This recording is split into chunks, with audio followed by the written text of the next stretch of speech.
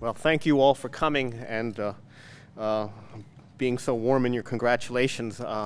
There's not much I can say but just to thank the mobs and mobs of people who've been involved in lots of ways. And of course, I'm really delighted to share with my colleagues Osama Shimamura and Martin Chalfie, who I've known for quite a while and whose work is really, of course, is what made all of this possible. And of course, I need to thank the people in my lab who actually did the experiments when I still really can't do this type of stuff myself in my own hands. That goes all the way back to Roger Tsien, who's right there in the audience, who was the first person in the lab to bravely set to work with GFP and mutate it and put on the ski goggles and look for the change in color, for example. So I'm delighted that Roger is here. And then there have been many other people, too many to list in the lab, who have gone on to carry on this work. And all of that was made possible by the DNA that we received as a gift from Douglas, a generous gift from Douglas Prasher, who was the man who cloned GFP and who made both Marty Chalfie's and our work possible.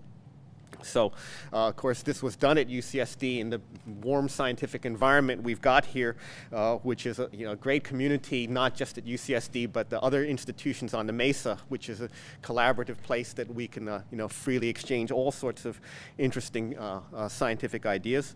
It was funded by NIH partly, and more recently I've been the grateful recipient of DoD funding for the breast cancer work, but the Howard Hughes Medical Institute deserves special thanks because of their ability, their wish to support people doing crazy and wild things without you having to prove that the work is feasible. And I think most people would have said at the beginning this work was not very likely to succeed.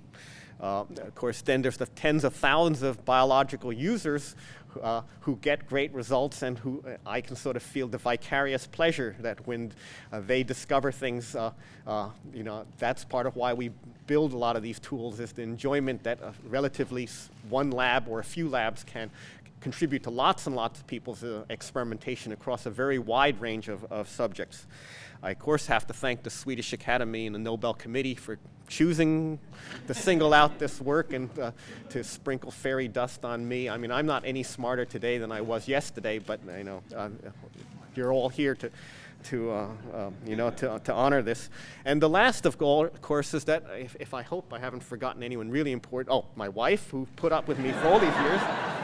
But I need to now leave aside the human beings and thank the jellyfish, because the jellyfish has been doing this for probably millions of years, and nobody is very grateful to the jellyfish. In fact, nobody studies it actually anymore.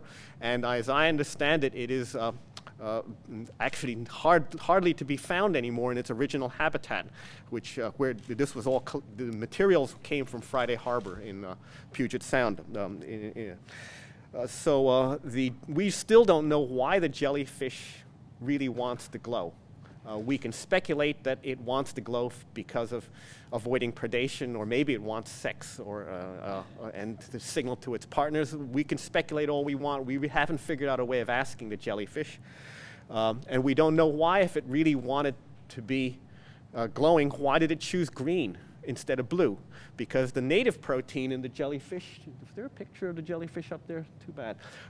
It glows, the native protein glows blue, and the job of GFP does seem to be to change it to green, but it doesn't even do a very efficient job at it. So it's as if the jellyfish is sort of half-hearted and sort of sometimes want to be bluish and sometimes wants to be greenish, and we don't understand that. And finally, we don't understand, if it wanted to be blue, why didn't it fix the first protein? And instead, it chose to invent this protein that's been so useful to so many people and is responsible for the three of us getting this honor today. So let's also toast the jellyfish at some stage. Thank you.